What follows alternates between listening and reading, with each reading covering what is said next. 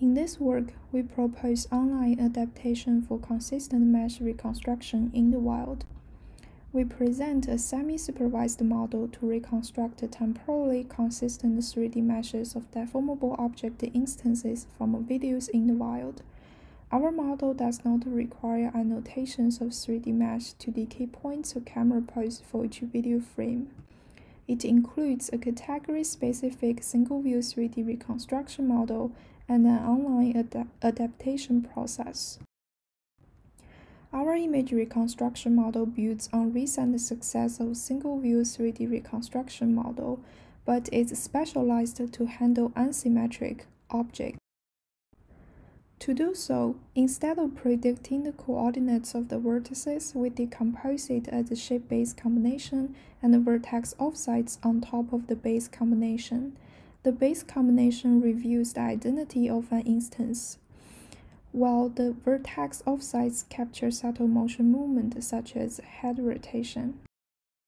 Besides mask texture and smooth objectives, we also propose a keypoint matching loss that helps the model to capture movement by enforcing projected keypoints to match with 2D keypoint annotations. We also utilize the as rigid as possible constraint to encourage smooth mesh deformation captured by the motion deformation branch.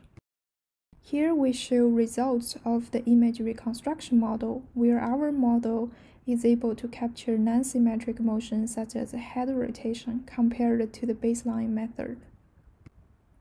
Next, we adapt the image reconstruction model to a test video over time using self-supervised regularization terms. For shape invariance, since the identity or characteristics of a bird doesn't change over time, we enforce the base combination in each video frame to be consistent. For texture invariance, we enforce the UV texture map to be consistent. Finally, besides shape and texture, we also explore part invariance in the UV space. Specifically, we paint random stripes only on the first frame and propagate them to the rest frames using a self-supervised video correspondence algorithm. After that, we map the individual parts to the UV space, averaging them to have a more reliable part map, and warp it to each predicted shape and render back to the 2D space. By comparing them against the original propagated stripes in 2D, the shape and the camera can be regularized over time. Here we show an example on the bird category. Despite the abrupt change in motion, our model still reconstructs consistent meshes over time.